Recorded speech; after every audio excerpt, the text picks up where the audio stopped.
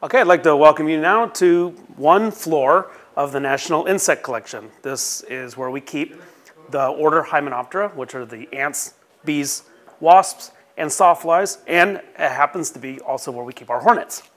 This collection dates to really its inception in the mid-1870s with the formation of the U.S. Department of Agriculture, and was cooperatively merged with Smithsonian collections soon thereafter, with the notion that there should be one national insect collection, not a Smithsonian collection and a USDA collection, but one national insect collection.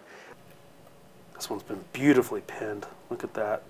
Someone's taken their time to spread the wings on this, which is really beautiful. Most of them just have them folded back like that. How old is that one? Yeah, it looks like 1952. Holy cow. I know, 70 years. Yeah. That's amazing. Yeah.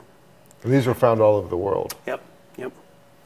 And that's one of the critical things about this collection is it's a long-standing, established collection that has the infrastructure to take care of something like this. It's no accident. It looks amazing, and it's 70 years old. Yeah. That's a lot of work went into that. And that's the beautiful relationship between ARS and the Smithsonian, is they help provide the infrastructure ARS needs to keep a collection like this, and we help Smithsonian by curating it.